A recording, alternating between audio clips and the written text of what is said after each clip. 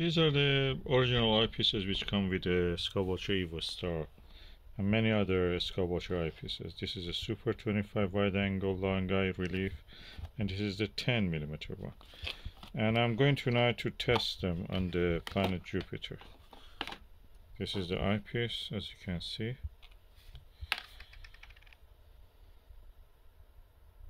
Quite lightweight, which can be a positive point in a way.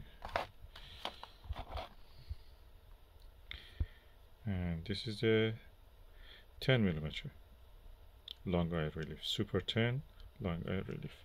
So I'm going to test them. They have a few, they're not Kellner, they're not Plusle, there's something special to the Skywatcher. So, and they have a few less lens elements, optical elements. So I expect they be different to whatever eyepiece that I have tried, which may have more than 4 or 5 lens elements. Let's go and test them under the stars.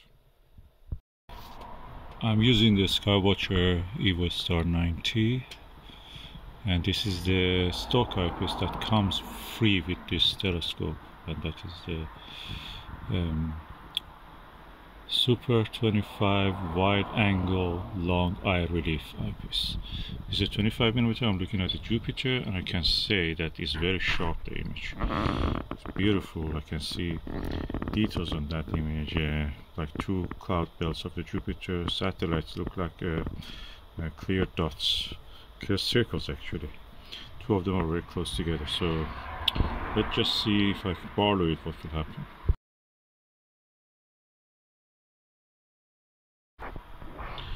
You can see the image is very crisp and sharp. I have not used the Barlow yet, but I can want to say, because there is not many elements, lens element, glass elements in this. Practically the sky background is very dark, and the planet is really well defined. I think is as good as the Televue. Do you believe that? Yes, I believe that. And I'm going to put immediately Televue Panoptic 24mm just to compare with this. Okay, this is a Televue Panoptic 24mm, 68 degrees, and several times quickly I changed between this eyepiece and this Super 25. And okay, this at the center is as good as the Panoptic. Slightly probably this is a little bit sharper, but there is some more light scatter with this one. With this one at the center is very sharp. It goes a little bit to the margins, I mean 50% away, you see some chromatic aberration. So at the center is very close to the Panoptic. Panoptic has all across actually is not bad unless you're very close to the edge. So this is at the center sharper, this is all across almost sharp, the image, when it is in focus.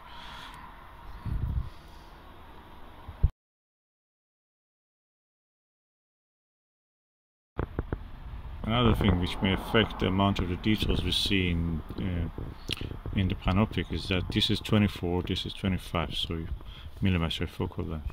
So practically with this one you have a slightly larger image, you notice it actually, and that may contribute a little bit to the better clarity.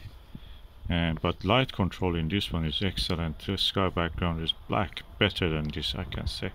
This one, the velvety background in this one is better than this one. And the light control, light scatter at the center, better than this Panoptic. But in general, across the field of view, this is better.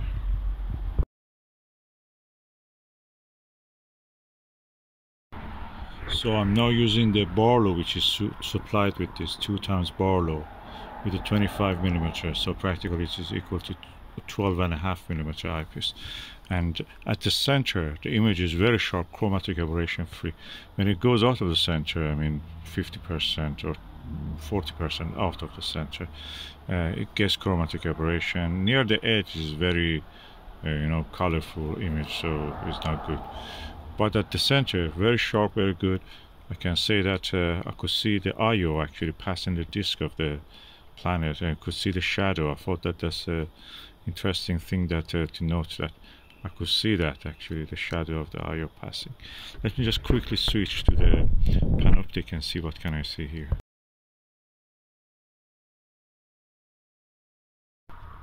Okay, I'm using the stock Barlow 2 times that came with the Evostar 9T, and I'm using Panoptic 24mm. I don't see any difference in the image quality. Probably the image in the center of the 25mm super wide was actually slightly a tad epsilon better, so that's a good conclusion in here. So, but that is at the center, both of them at the center of the field of view. Really good, comparable, nice view, and both of them look as if they're chromatic aberration free at the center.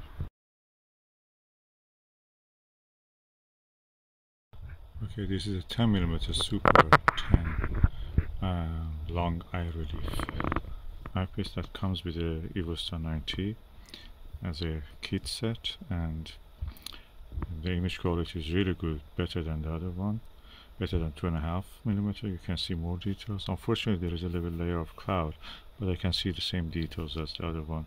At the center, it's quite, color free, beautiful. Nothing wrong with this eyepiece. I can use it. I immediately want to go and change it to the 10mm Svibonia spheric.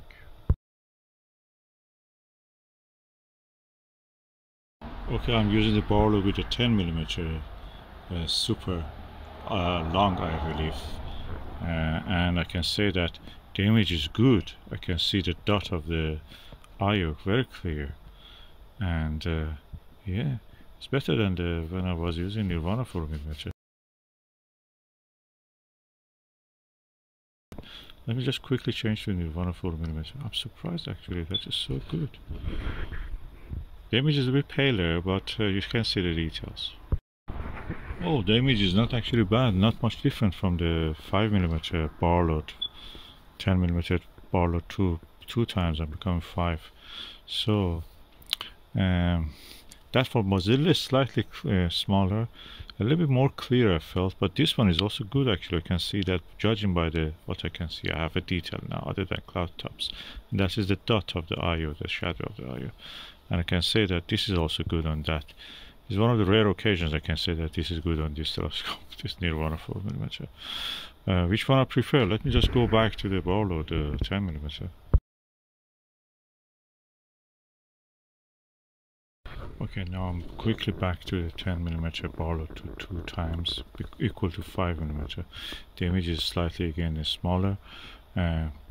Which one? I can say this is very similar to the Nirvana. Nirvana is slightly bigger. I can say that Nirvana is slightly sharper probably, and Nirvana across the field of view is chromatic aberration free. This one, away from the center, you have chromatic aberration. This train of the eyepiece and the Barlow create that chromatic aberration. So probably better Barlow will do better than this. I will change this Barlow now. Yeah, changing to the Seben 2 times Barlow actually improved the image slightly. Less chromatic aberration. Sharpness is the same, so I cannot say about that, but less chromatic aberration. This Barlow is better than the supplied Barlow in that sense, but the details you can see remains the same.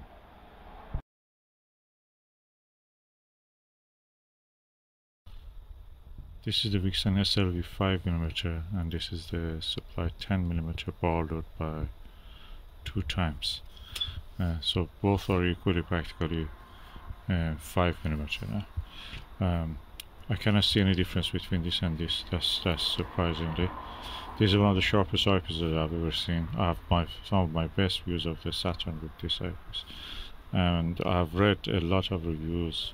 Some people say that this actually is better than the Televue Radian, which is one of the good eyepieces that is good for planetary viewing. So if I believe that, I must say that this 10mm Barlow 2 times is equal to this 5. I don't see much difference. Probably, yeah, the same amount of the chromatic aberration. No, the same amount. With a good Barlow, chromatic aberration probably is reduced very well to this. So, yeah, the cheap one is equal to this. This is around 110, depending on where you buy it. Second hand, sometimes you can get it 50 pounds, 60 pounds. So all in all, I can say that this 10 and 25 millimeter with the Barlow, a very good tool to start your observing. You don't need anything if you just go with these two. For a long time, probably you will not need anything, unless you're really a purist. At the center of the field of view, this is really sharp. This is almost all across is very sharp. The Barlow, probably you will benefit to have a better Barlow, but it's workable without even a premium one. You can use the Barlow supply to you and just observe, have a good time observing. Jupiter is a difficult target, and this test I've done on them proved to me that these two supplied eyepieces are actually working with this Skywatcher Evostar 90. You don't lose much if you continue to use them. At the same time, remember, these are cheap eyepieces. If they drop or anything damaged, they don't cost you a lot.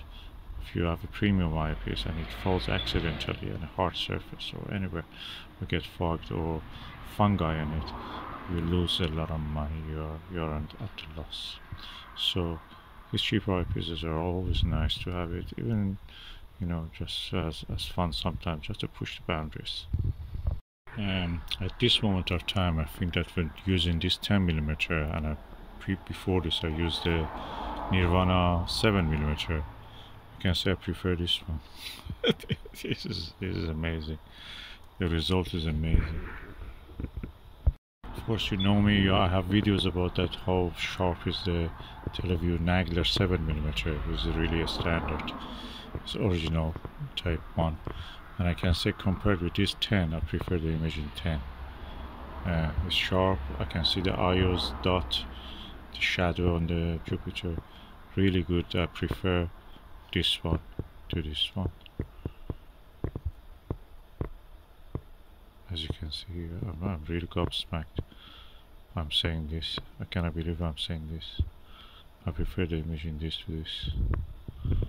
Let me go for a Starguider 8mm, I prefer that one actually.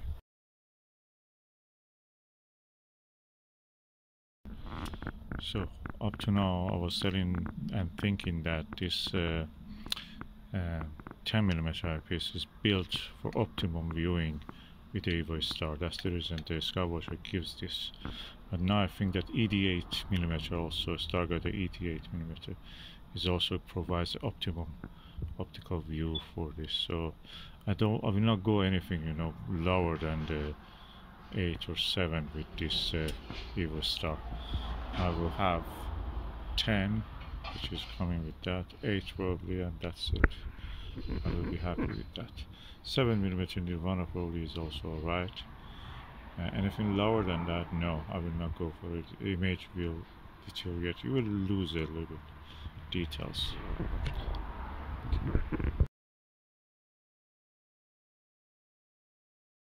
What is amazing with the Starguider ED 8mm is the light control, light scatter control. You don't see straight light, you see black velvet sky background, no halo around a bright object like Jupiter, nothing like that. It's pure image. With other things you may see actually that halo. I even saw it with the Panoptic 24mm, slight light scatter. It was not well controlled. This one well controlled, really good. As good as the 10mm. 10mm is really good. 10mm super wide angle, super, which comes with this.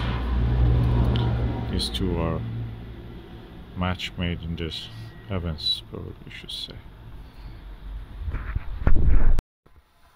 Okay, I'm using Takashi LE 7.5mm. Beautiful pure image, paler than what you can see with the Starguider or Starguider 8mm and this Super 10mm, but it's pleasant. It's just really beautiful. I use a Nagler. Nagler has a halo around it, so it's not good. It's not good in this target at this time or anything like that. Nagler is very sharp also, but this one is sharper. This one is sharper. Starguider is good. This is the sharpest, and yeah, this one is also nice. For the price, I think this punches above its weight.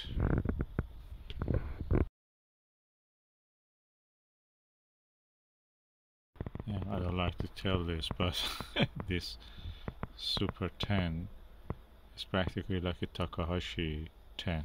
If there is a Takahashi LE 10, I don't know if there is or not.